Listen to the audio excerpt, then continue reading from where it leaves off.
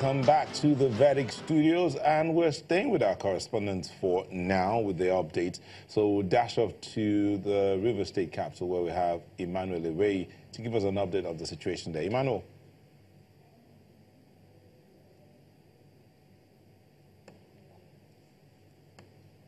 I don't think Emmanuel can hear us. I don't think Emmanuel is quite as ready as he made out. So we'll wait for him. In a little while, we'll get back to him.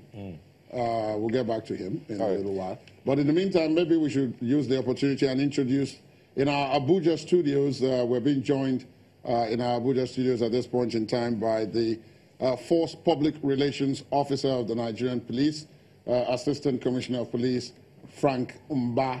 Thank you so much for being with us. Can you hear us, Mr. Mba? I don't think he can. He seems to be signaling that he cannot hear. I think Mr. Mba does not. So they'll sort his audio out shortly. But yes. You know, you were saying about today. Yes, I was saying that there's a certain tendency for there to be some string running through the electoral process. In this case, talking about the various happenings, late arrival of materials and a number of other things, and what will eventually be the voter turnout. Because those who came out in the morning and left before the information came out that, oh, those electoral officers had now arrived and they resorted to bell ringing and a number of other things. And had to draw was saying, like, the only town crier. When you look at the effect, you think about yourself. You know, you've gone out and you've spent about 3 hours. You've gone home. You're not going to wait. Yeah, and then someone now says that, okay, yeah, now finally they are now around. Why is our process always this tedious? There seems to be that difficulty there. There's also the traditional difficulty that had been there all along, which is the issue of logistics. That we use a compound, we use that word logistics. But someone used, one of the guests here used a phrase, which I picked out. He said, process management. Right. As if there is something missing in the management of processes as regards to the elections, because you use 4 years to study, and they would always tell you the report of the last election is out there. So somebody sat down, looked at the entire process, and wrote a report.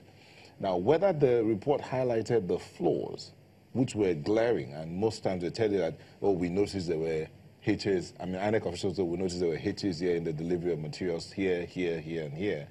Now, consistent or persistent, it appears, those same hitches come up again. So it's like those reports are written and then they are kept. That's if they're written, because one of the guests we had was talking about project management, right, not process management.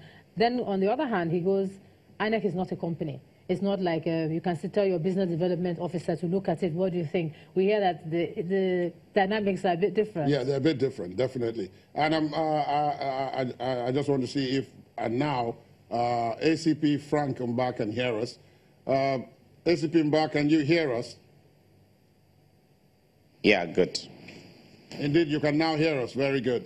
Thank you very much for joining us in our Abuja studios. Assistant Commissioner of Police Frank Mba joins us. He is the Force Public Relations Officer. Now, straight out of the bat, of course, your own forte is security. So we'll start off by asking you, what is the security situation report you can give us from across the country as of now?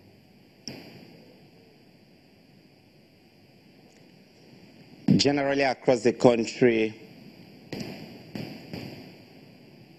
the reports we'll be getting suggest that things have been going on smoothly in most of the police stations and in most of the wards, as well as in most of the states across the Federation. However, of course, we don't expect that in a kind of massive security operation of this nature, involving the kind of logistics we are deploying, both by INEC and by the police and other security agencies, that you won't have some hitches here and there. But on the whole, it has been a very good run, and we remain cautiously optimistic that it will remain so, that all that have started well will, by God's grace, end well. But still on security, I will equally probably run you through a couple of issues that are already on my table. For instance, in one of the wards in Ibadan, 2 young men approached the wards armed But thank God for the vigilance of the policemen on duty. They were chased down the line, and eventually 2 weapons were recovered from them, a locally made pistol and a cut-to-size pump action. Those weapons have been recovered, and investigation into that incident has already commenced. And of particular note is the incident in Idato South in Imo State, where 5 young men were arrested for impersonating the Nigerian police force. They came into a police station adorning apparels that looked so much like the uniform of police officers. They were spotted out immediately, and they were taken into custody. Incidentally, in same Idato South, 5 other fake military officers were also arrested. They claim to be Marine Navy, wearing clearly what looked like the camouflage of the Nigerian military. They were equally arrested in Idato South. These 10 suspects have been moved from Idato South Division to the State CID, where preliminary investigation has already commenced. Across the country, it's been okay, it's been commendable, but we're still collating and evaluating reports from the field. At this stage, we're already changing our tactics, because before now, we've been focused more on providing security for escorting materials to the polling centers, providing security in around the polling centers, but now counting has commenced. So we are re-strategizing, or we have re-strategized, and our focus now is on the collation centers, and we are paying very special attention to what is happening in those areas where votes are being counted, and at the collation centers, both at the local government level and as we progress, the central collation centers at the state capital. Thank you, Mr. Mba. Just a quick one. Earlier, in the midst of getting the updates from across the country, we got a report about some of your personnel that were involved in an accident around Gwagwalada on the outskirts of Abuja. What's the state of, what's their situation now? Thank you for that show of empathy. 44 personnel of the Nigerian police force were involved in a very serious motor accident yesterday. They were deployed by the FCT command, of course, in pursuant to the discharge of constitutional responsibilities as it relates to this ongoing election. Unfortunately, on their way to their places of assignment, they had an accident somewhere along Gwagwalada Express Road. It was a very serious accident. 44 of them sustained injuries of various degree or varying degrees. Some of them were immediately rushed to the Air Force Hospital, some to the police clinic, the police hospital, the national hospital here in Abuja, the teaching hospital in Gwagwalada. But to the glory of God, 33 of them have so far been discharged, while 11 are still on admission. 5 of them are currently admitted at the Gwagwalada Specialist Hospital. 3 are on admission at the National Hospital.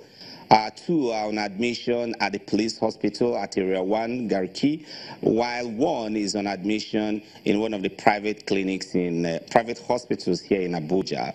The Inspector General of Police today personally visited the men, empathize with them, and assure them that the force will not abandon them at this hour of their need. The force will take care of their bills and do everything that is humanly possible to support to support the medical doctors and every other person working behind the scene to ensure that they get back on their feet as quickly as possible.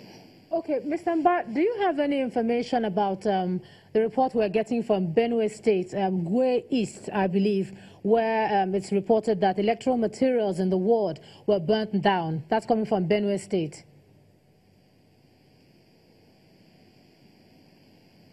I don't have that information now. I have lots of situation reports coming to me, but I don't have that specific information now. But as soon as I have it, trust me, I'll share it with channels and any other person that probably will be speaking to me on it. Earlier in your comments, you talked about a massive security exercise for this election. And one of the things that were noticed by quite a lot of people was that they noticed that there was this aerial surveillance in very many parts of the country. And then, of course, there was the military stroke, other forces deployments in many areas. There was the issue of whether that ensured security or it scared away some people. Before you go to that, let me just ask you to talk us through that security deployment. When you said massive security deployment, what did that exactly mean?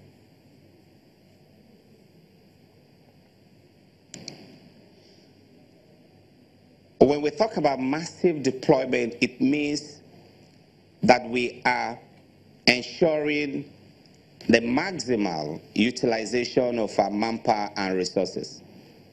When we talk of massive deployment, we are not just talking about numbers. We are talking about details in planning and deployment. We are talking about the comprehensive nature of the coverage. We are talking about making sure we take care of all the little details. We cover every area, cover all the police centers, take care of the collation centers, take care of events around the street, protect lives and property beyond the police centers. That's what we mean by massive security. When we are talking about massive security, we are talking of very strong synergy between the police and other law enforcement agencies. Strong synergy between the police and the people. And you can see that manifesting itself in so many parts of the country today. I have reports of so many parts of the country where the people who have turned out to vote assisted police officers, supported police officers in ensuring that they were able to actually, or that they are able to discharge their responsibilities effectively. And that's what we mean by massive security deployment. It is not just about number, it's about style, it's about strategy, it's about details. Okay, thank you, Mr. Mba. We will come back to you certainly in the course of this discussion. But